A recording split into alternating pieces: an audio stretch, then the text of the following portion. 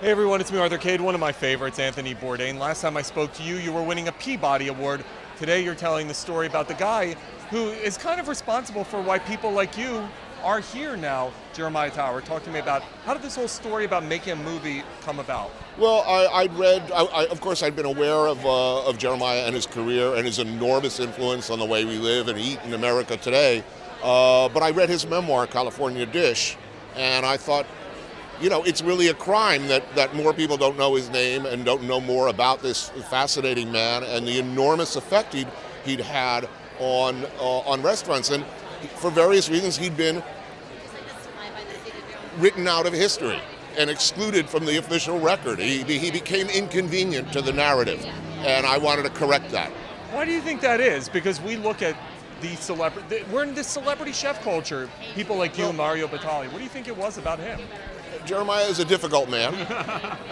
He had an explosive and firework-filled rise, and when he disappeared from the scene, there were a number of people who were happy to see him go, and there were also people who were still around who, you know, to the victors go. You know, the victors get to tell history the way they want, and the people who remained became the sole creators of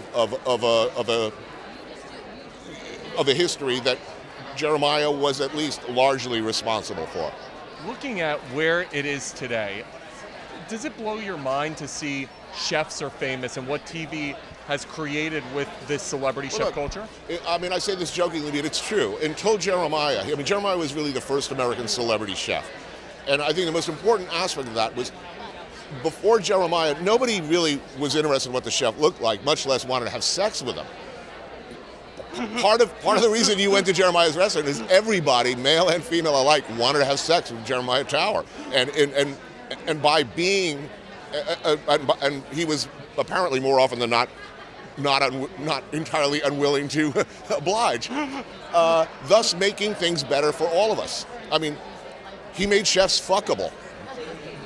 That's going to be the quote I use. He made chefs fuckable. Parts unknown, man. I love your show. How much fun are you having with it, and what can people expect? I saw you were just in Chicago. Yeah. What's coming up? We're this coming season. It's among other places: Senegal, Manila, Chicago, and Naxos, the Greek islands. Yeah, I have the best job in the world. And when you look at, if you had one meal you could have, the last meal, what would it be?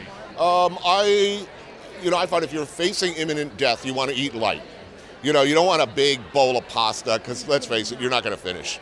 I think a really high-end sushi meal at maybe Masa in New York or Jiro in Tokyo, and around the time that they deliver the last course, which is generally the tamago, the little omelet course, you step up behind me, bang in the back of the head. As I sag to the ground, I will not have many regrets.